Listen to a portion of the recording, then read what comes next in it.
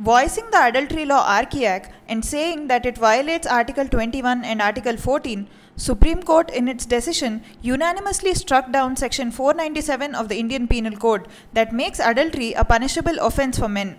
The Apex Court also declared Sections 198(1) and 198(2) of the CRPC, which allows a husband to bring charges against the man with whom his wife committed adultery, unconstitutional. What does adultery mean?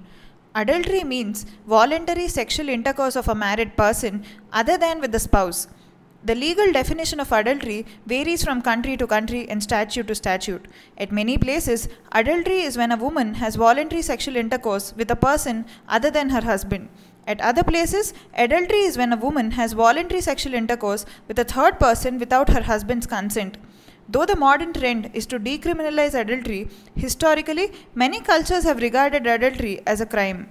Section 497 of the IPC. It defines the offence of adultery. This section penalizes sexual intercourse of a man with a married woman without the consent of her husband.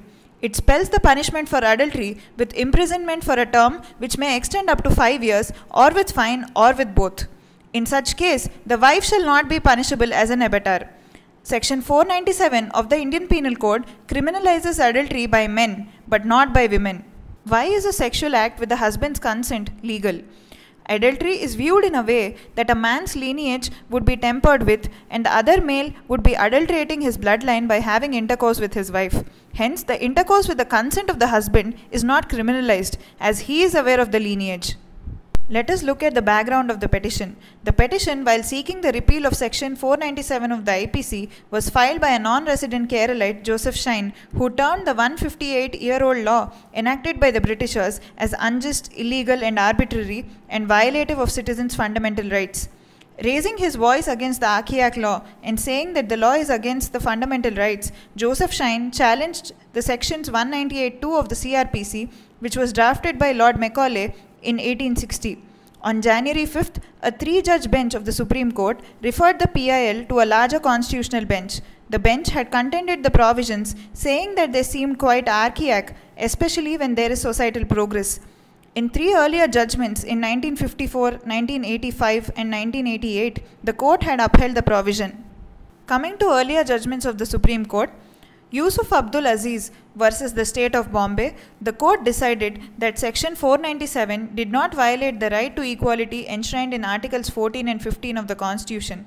Saumitri Vishnu versus Union of India, 1985. In this case, the Supreme Court threw the ball in the Court of Parliament by saying it is for the legislature to consider whether Section 497 should be amended appropriately so as to take note of the transformation which the society has undergone.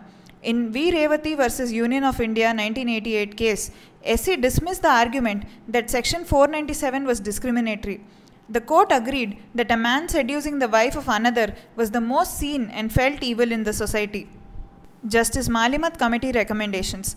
Suggesting a radical change in the law on adultery, the Justice Malimat Committee for Reforms in the Criminal Justice System had recommended amendments to the provisions of the Indian Penal Code that disallow prosecution of women for the offence. However, the committee's report sought to end what has often been referred to as the gender bias in the law by recommending similar treatment of both men and women in such cases. But the Malimat Committee report is silent on another controversial provision of Section 497, which says that prosecution in such cases shall be initiated on the complaint of the husband of the adulterous woman. Here is the timeline of the adultery case in the court. The Supreme Court heard the matter on adultery for 6 days and reserved the judgment on August 8, 2018. Let us look at the Supreme Court verdict. All the 5 judges concurred that the law, which at a superficial level was skewed against men, was actually anti-woman and based on the premise that they were the personal possessions of their husbands. The judges agreed that women were entitled to equal rights under the Constitution and could not be considered as their husband's property to be treated as they liked. Chief Justice of India Deepak Mishra said any system treating a woman with indignity, inequity and inequality or discrimination invites the wrath of the Constitution, and also mentioned that adultery in certain situations may not be the cause of an unhappy marriage, it could be the result of it. Justice Nariman stated that this archaic law has long outlived its purpose and does not square with today's constitutional morality. On this basis alone, the law deserves to be struck down. Justice Chandrachud said the court has already recognized sexual autonomy and privacy of citizens, including women, as constitutional rights. These rights will be available to women inside marriages too. Justice Indu Malhotra said that Section 497 infringed on the right to sexual self-determination and privacy.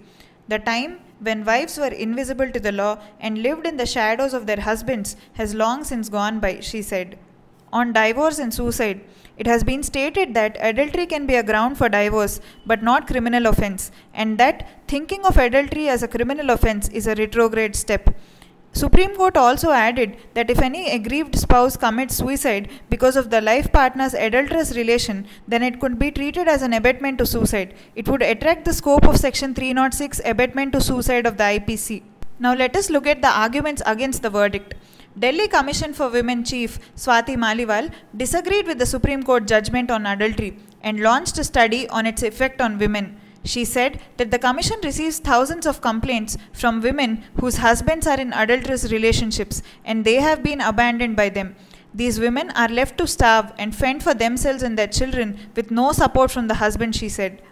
There is an opinion that by decriminalizing adultery, the Supreme Court has given an open general license to the people of this country to have illegitimate relationships while being in marriage, and felt that the Supreme Court should have made the law gender neutral by criminalizing the adulterous relationships by men as well as women. The society has two sets of standards for judging the morality of men and women. Diluting adultery law will impact the sanctity of marriages. Making adultery legal will hurt marriage bonds. But in another dimension, the gender-neutral decision of SC will give more autonomy to women to decide their own affairs independently. Few model descriptive questions have been mentioned here. Do attempt writing a 200 to 250 words answer for each of them. Thank you.